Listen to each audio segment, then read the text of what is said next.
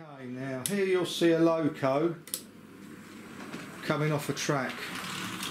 There you go. Right, the first thing you do is you get another loco, the same type if you've got one, and you see if it does the same thing. Because the first thing you want to ascertain is it loco or is it track? Let's put this not on the track right to begin with, which doesn't help anybody. So you need to ascertain, is it loco or is it track? And there goes another one. Exactly the same loco, it's come off the track. So the next thing you need to ascertain is, does it do the same thing when the point is straight? So you run the loco and you can see it doesn't.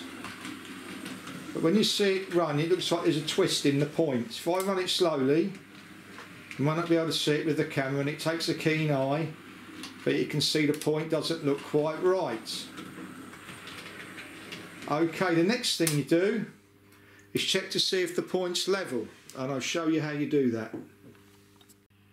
Okay, you get a miniature spirit level. That's level. Now I don't know if you can see on this, but it's not level. So what's happening is the body of the locomotive is twisting as it goes around the bend. And if we move the camera around a tad, okay, now we've put the camera on the bend, and that bubble is just about where it should be, so we've got a twisted point. Now, as I've said, the best thing to do is lay your track on cork and use PVA glue all the time. So what you do is put some hot water on the point to soften it all up. Simple job.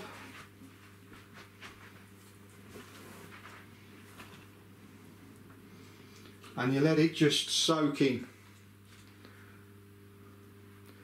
Because what you need to do is you need to put a couple of washers underneath the point. And if you try and do it under the ballast you've got, let me just double check where it's not right. Here. So you put it under the ballast you've got. Can I have the pincer pliers, please? So what you do is, it's difficult to do this and you not see it on the camera, but I can see there it really is not in a good place. So you gently pull up the track.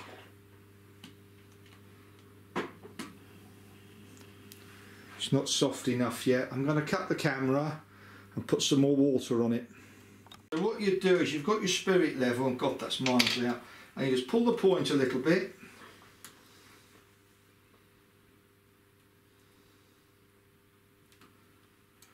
See if I can lift it, because the thing is, because it's been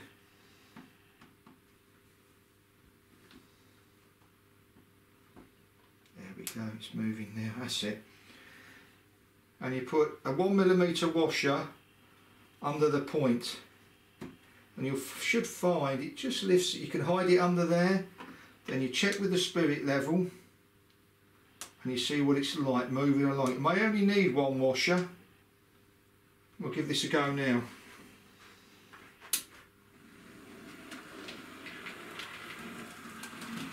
And there you go. And it's that simple. You don't panic about it. You need to check that your track is level. And it was only a little bit out, and you can see, look at the difference. And you watched two locos come off, and look at it now. One little washer, hot water, and that's why I say use UPVA, don't use Bostik or anything else. And you can see, and what will happen is the UPVA will dry, it'll dry it in place, and you could see. How long did that take me? 2 minutes. How much more testing do you want me to do? Let's fly it round, flat out, real tester. There you go. Now I'm going to show you the spirit level.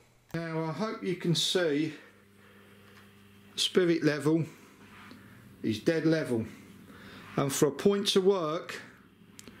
Now the thing was, I could run a deltic over it and it wouldn't be affected by it. So when you're testing something, it's got to be the locomotive of the same type, because everything else, I haven't run these 73s for a while and everything else was fine, but different things affect different locomotives, and you can see that's now level. And if I pull this back a bit, it's not the prettiest, but you'll see I can bring this down here now. You've seen it go one way, and because the point's level, I know that it's going to work the other. It's even better, to be honest, because the point's level. You can see that's nice and smooth, and it does make a difference. We bring it the other way and you can see. Thank you for watching.